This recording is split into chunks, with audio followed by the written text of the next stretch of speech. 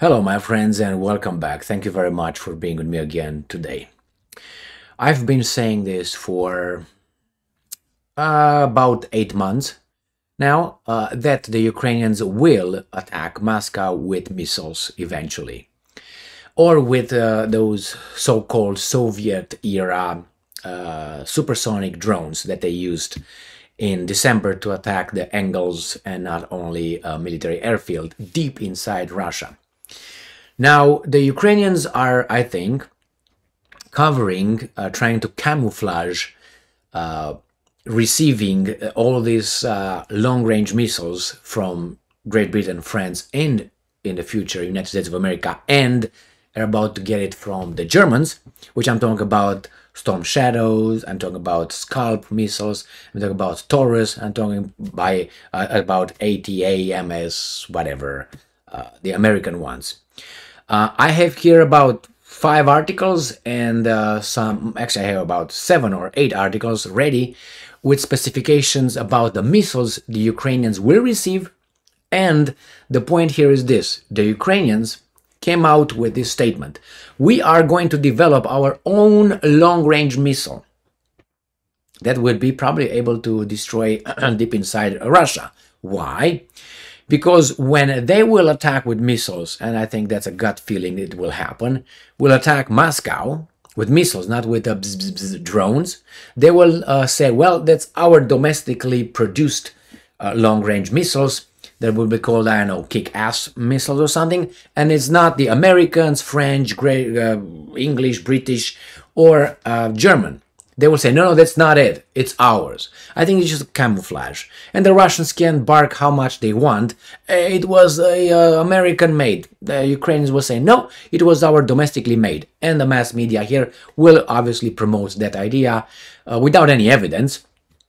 And a good example for that is the attack on the Kakhovka Dam, if you remember, on the Dnieper River. The Russians said, well, it was blown up by the Ukrainians. The Ukrainians said, no, the Russians blew it up. What did the Western media say? The Russians blew it up. No evidence. It's just what the Ukrainians said. But the other guy said, no, they didn't care about that, you know. So we have here, I'm going to show you the first article that I made in December 25th last year. Should Russia panic? I asked. Engels airbase blown up hundreds of miles inside Russia. This is too much. And in this one, I was making the claim that they will hit Moscow in the future, if I remember correctly. If not, I know I made that on and on and on, this claim. And this was hit with a long-range, how do you call it, not missile, it's this right here, Tupolev Tu-141. This is the one which the Soviets created. Ukrainians had it, I don't know how many more they have, and this can go to 1,000 kilometer range. Where is that at? Right here. So range, it goes to 100 kilometers, that's 620 miles, this little thing here. And this was used to attack, you know, this right here. Ukraine strikes another air base, showing vulnerability of defenses. This is on December 6, 2022. I think that's when I covered it. And they tell us, this is the map, the Ukraine. Here is where they hit. This how far they hit. And here as well. And one of them stopped short of getting to Moscow. But they didn't mention it here. That was later probably from this article. So they hit this far with these little things here. And now they tell us, but let me show you here. They were talking about this one. Somewhere in the bottom here.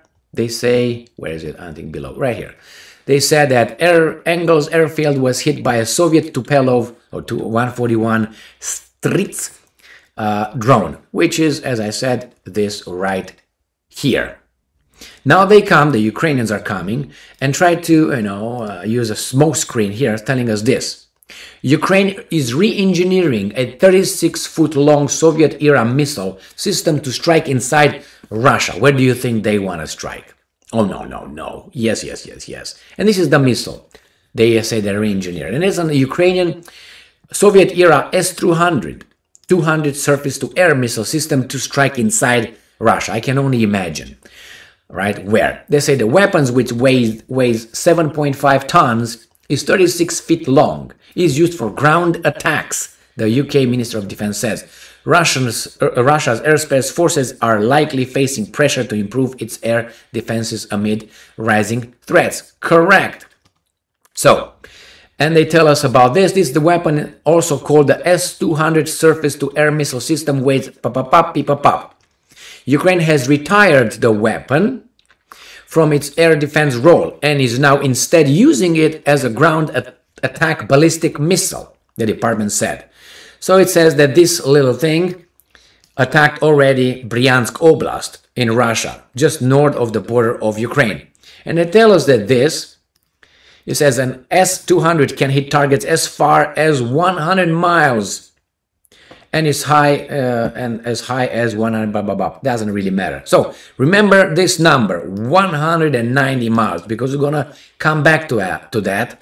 There's gonna be a very, very interesting coincidence. All right, so now we go to this one. Reuters, Ukraine's foreign ministry asks US for ATACMS long-range missiles. Remember that? Okay, what is it? What is this?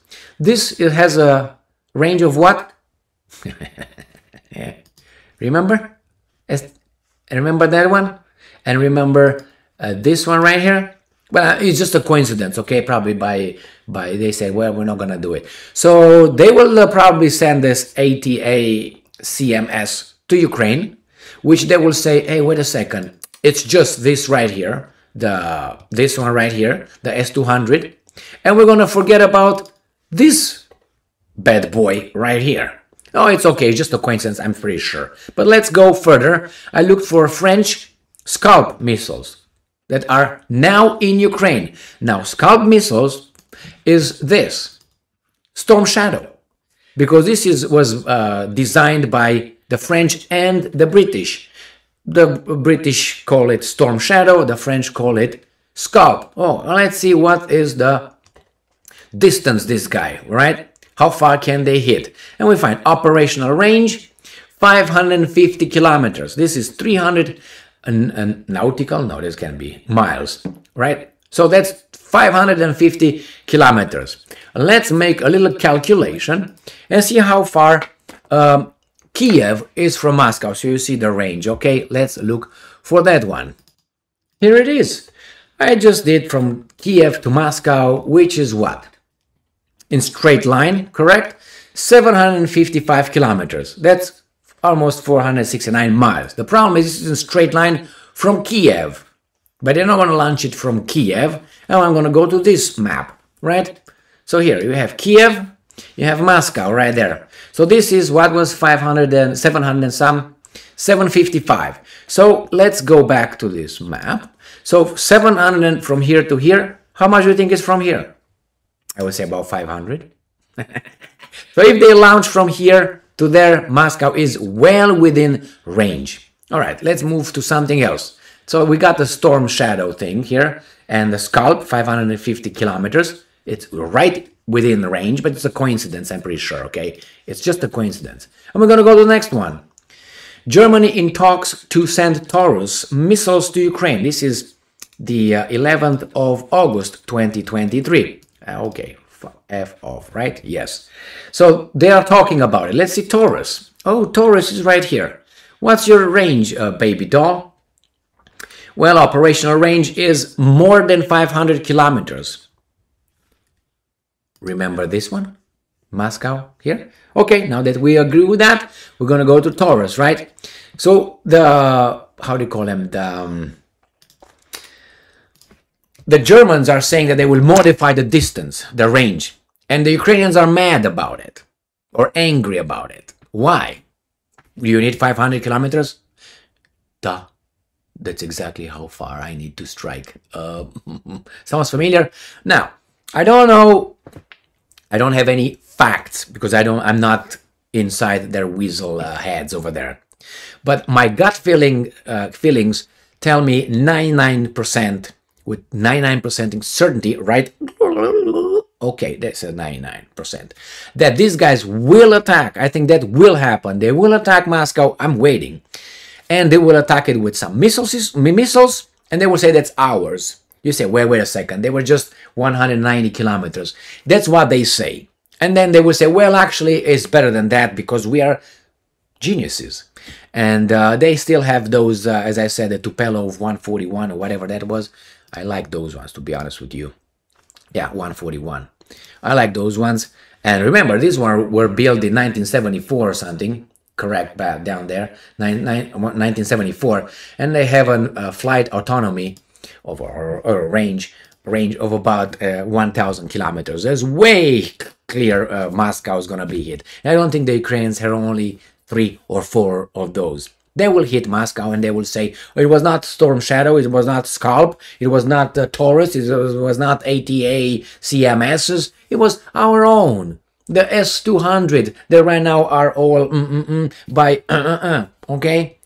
I'm waiting. And when that's gonna happen, you're gonna see me here, reminding you about this video and others. Okay, but the problem is this. You can't control what others do.